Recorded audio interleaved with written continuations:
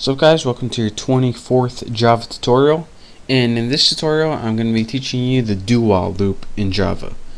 Now what the while loop did, if you remember, is it had a test condition, and whenever that test condition was true, it executed the loop body. But what the do while loop does is execute the body before it even gets the test condition, so you're guaranteed to execute the body at least once before you even check to see if you should be doing it or not. So the first thing we need in order for me to show you guys how to do this is a variable. Just make a variable called counter or something, set it equal to 0. Next, let me show you guys the syntax for the do while loop.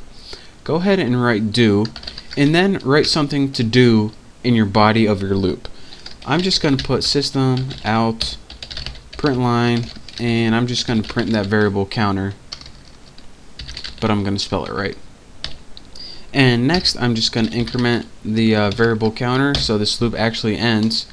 And now after you're writing your loop body, then you write the while condition. So you want to do this while your variable counter is less than or equal to 10. So let's go ahead and show you guys why this works.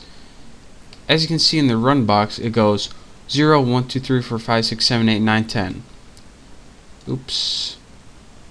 So we had a counter that was initialized to 0, and it did print it out while the counter is less than 10. And if you're saying, alright, this looks an awfully lot alike, wait a minute, it looks an awfully lot alike, there we go, like the while loop.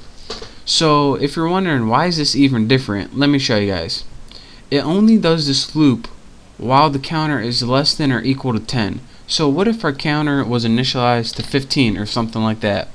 Well, what it would do, since it doesn't check the condition until after the loop, is it executes this first, so it would print out 15, and then it would see, alright, I'm only supposed to do this while it's less than or equal to 10, so I'm not going to do it anymore. So let me go ahead and run this, and as you can see in our run box we get 15.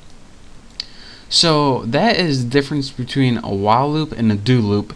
Anytime you want to do something at least once, you use a do loop.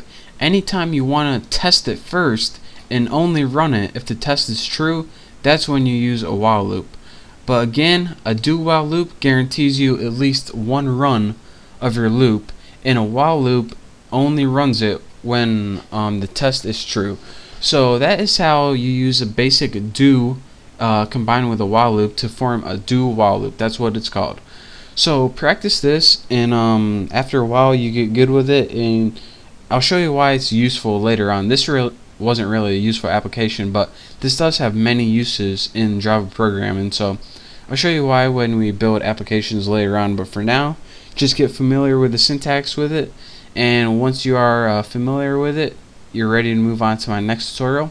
So thank you guys for watching. Don't forget to subscribe to my channel, and I'll see you next time.